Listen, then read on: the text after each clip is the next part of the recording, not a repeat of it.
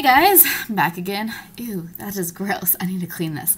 I am working from another counter because I'm not done with my egg rolls, but I wanted to start making my naan bread. There's a lot of words that I've been saying my whole life wrong. I've been saying Naan for naan. Makes totally sense why it's naan, double A, whatever. So I should have printed out my recipe because it's on the computer and I'm using the video. Anyway, the yeast and 2 tablespoons of honey goes in 1 cup of warm water. You don't want the water to be too hot, according to my grandma, because of the yeast. She says to test it on your arm like a bottle, like babies, stuff like that. So 5 to 10 minutes, all soaking together. That's the honey, the yeast, and the water. I use agave because the honey would not come out. So that's what it's supposed to look like. If you do use agave, use organic. I know a lot of people are like, agave is not good for you, blah, blah, blah. Grandma's like, yeah, agave is really good for you. But everybody agrees, if you can get agave, get organic. I think it's upside backwards, whatever. So next, what we're going to do is we're going to put all of the other ingredients in. We've got like 3.5 cups of whole wheat flour, homemade, grinded by myself. That stuff is so fluffy.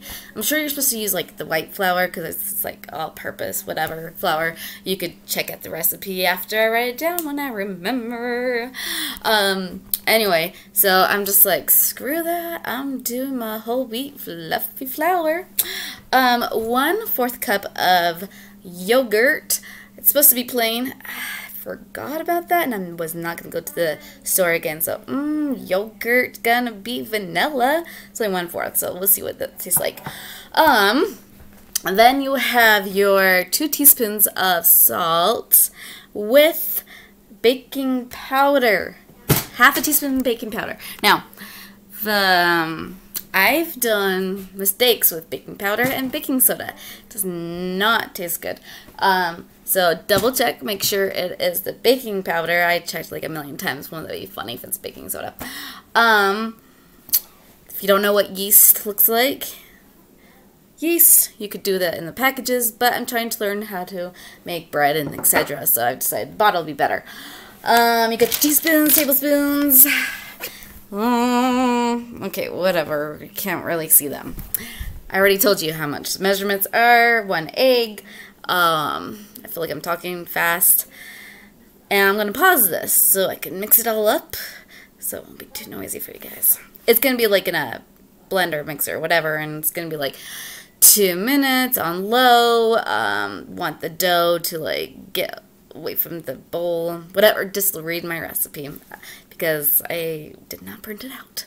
Anyway, gotta stop touching my face when I'm cooking and my hair and whatever. Pausing.